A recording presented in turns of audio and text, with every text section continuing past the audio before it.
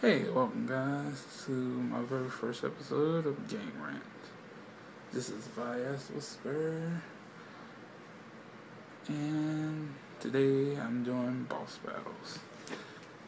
There's 15 things I think is wrong with boss battles. Boss battles are a large part of video games, mostly in part of video games. Can't have a real good video game without a large boss battle. But there's many things wrong with boss battles. There's a lot of pet peeves about them, especially if they're over the top or easy to do. It's just one thing. It makes the boss battle look stupid, silly, or just like wah wah wah. There's 15 things I like to rant about boss battles. Well, number one is the supplies warning. Like when you walk into this large room and you see a lot of potions, health packs, ammo, just generally like this is telling you, warning, you're about to get your ass kicked. Next room, something's like coming after you. It does this a lot in like Zelda. Zelda usually give you a little red fairy before you walk into the boss room, but it kind of tells you a warning, because usually boss doors have the big ass key on it. But most shooting games will give you health packs and ammo before you face a boss, a raid, a horde. Zombie games will give you health packs before you face a horde, which is always fun. Well, the next subject is the Doomsday Clock.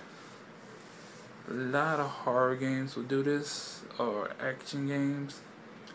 They give you a set amount of time to beat the boss, like a minute, 2 minutes before something blows up, or you get auto killed. It's kind of give and take, make you want to speed up your attacks or go all in. It makes it easy to make mistakes when you're on the timeline.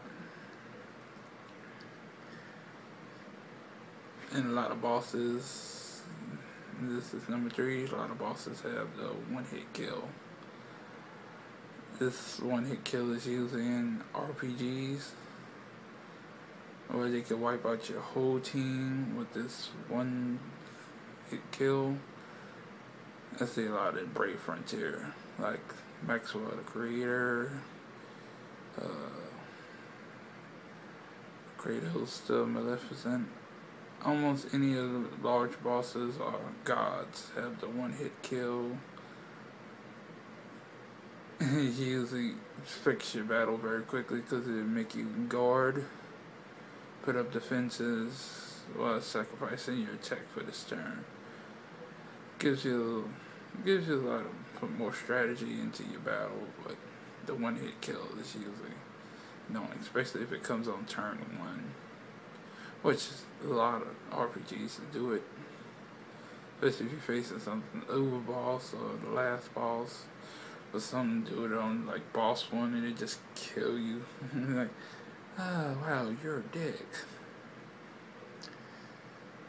Next one is special abilities. Some of these special abilities add to the boss's defense, evasion, like some even poison you if you touch them, auto heals, or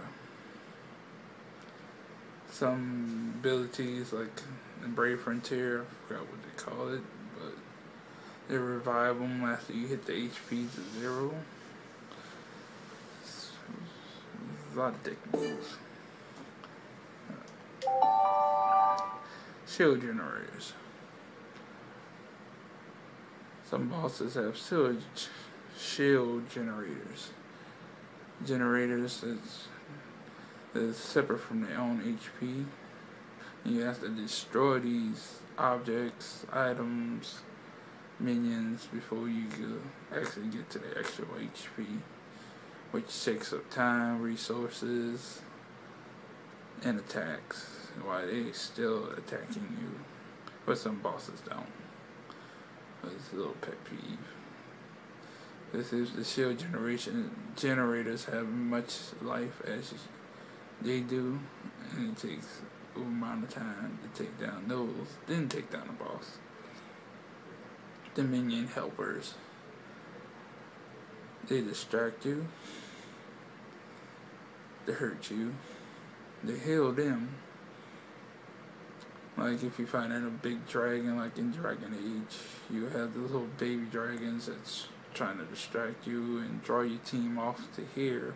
Or you trying to have them focus on big monsters trying to eat you. The oversized bosses, like when you're this small and like this big, and you're trying to kill them, like it's compensating for something. A good example is like in God of War when you have to fight the big gods, and like you've got Battle of Colossus, any game with dragons. Skyrim really didn't have oversized dragons compared to Dragon Age.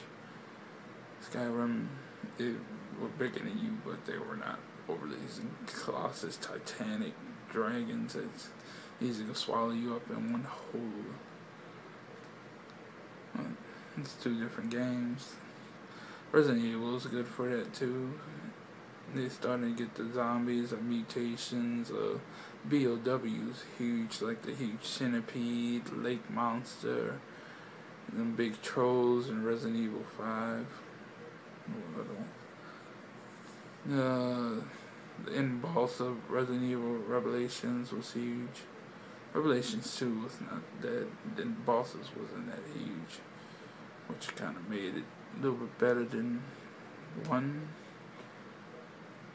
But I don't like oversized bosses. I really like something that smacked me around. It's like a little bigger than me.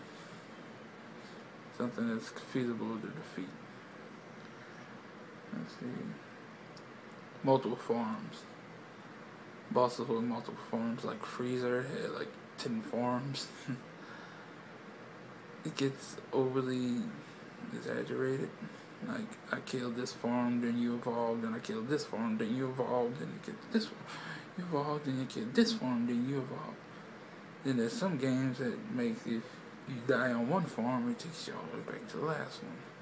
I mean, the first one.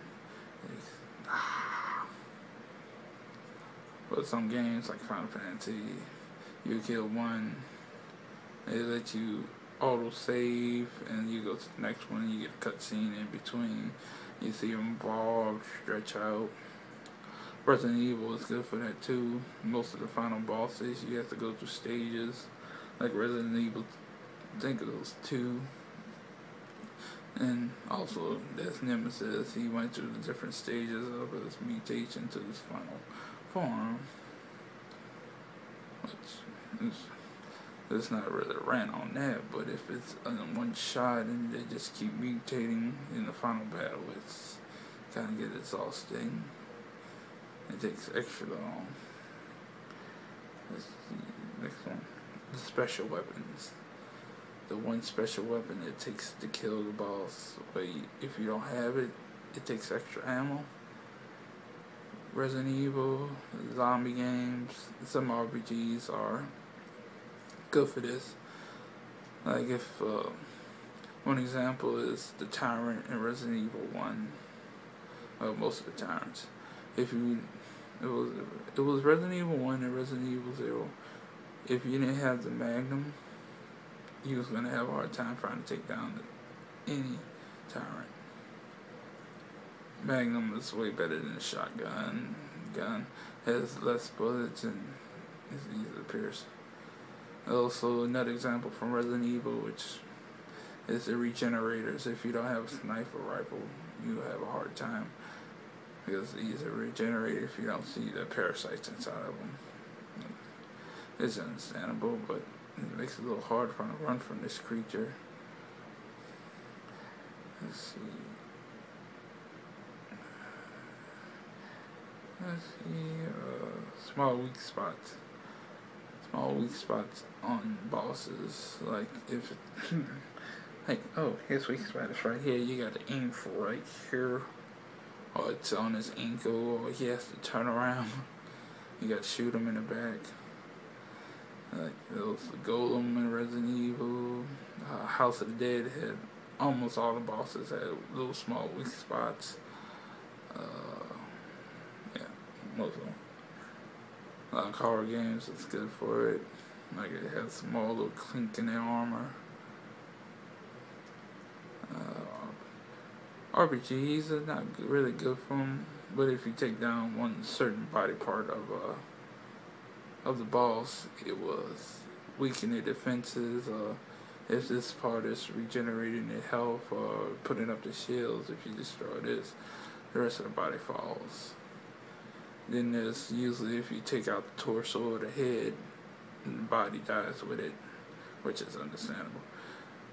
But there's some bosses that has multiple parts, which that's another rant we'll talk about later, like hydras or snakes. Even if you cut off the head, the rest of it will still go. Let's see what's next part. Sorry, disorganized. Had it all written down, but I have to go through the list. Multiple HPs. As with shield generators, some parts, a lot of parts of the body has multiple HPs, like the legs, the torsos, the head have different HPs or health points. Well, you can take them down individually, or you go for the head or the torso, or sometimes you have to take down each and every one of them. But it comes with, it has cons and pros. Cons, sometimes if you take down one part, it weaken the rest or cripple it. But cons, each part sometimes has its own attack. Brave Frontier is good for this. Most RPGs are good for this. They have multiple attacks, like one arm be slapping you, the foot be stumping you, the head be blowing fire at you, torso will just be sitting there or something. It makes it challenging, but it makes it more difficult. Either which way you look at it. Let's see. Resurrection, an auto heal. It's a little annoying because you be in the middle of the battle and it auto heal all the way to full health, or it resurrect after you get the last hit in. This will give you that one more. RPGs are good for this. Zombie games are good for this. Even in the middle of the battle, while your team is like at the brink of destruction, it will resurrect to half health, 10% health, or even like 10,000. I really hate this in Brave Frontier. It's one of my biggest pet peeves. Like most of the Hero Chronicles, it would be like they hit 0, then they have to resurrect, and you go back up to like, I think it was 10,000 health, most of them. And you got 10 turns to get them back down to 0, or they will use the same ability that allows them to resurrect, and you have to start all over again. That's a little bit, please. The turn limit. Some boss battles give you a turn limit before they do the one-hit kill, or something blows up. There's a lot of RPGs. It's really in RPGs. I don't think many other games that did a one turn limit or one move limit before they will cut you off or auto kill you. Mode switch. This would be the last one on my list. Mode switch is when you can switch between different modes of attack. Like if you are Sentinel, it boosts attack, defense, and HP, shield piercing to healer or berserker, different fractions, jobs in the RPG world. Oh, even some of the actions, they could change from a brawler to a sniper to just straight up guns. It makes it more challenging. Some doing a turn-based one, because RPGs would be like first few attacks would be just attacking, then it takes a turn to heal and use defense. Then they go back to attacking, or just switch elements. Like some of them, Brave Frontier, switch from light to dark elements, and they use like the dark attacks. Or you just switch. They switch from in a mode, and switch between like a darker creature, like a human to turn into a werewolf, or something to go berserk. There's different ways you could choose modes and forms to go intertwine with each other with different attacks, different defenses. They add to this defense or the HP. Hope you enjoy my little rant. This is my opinions.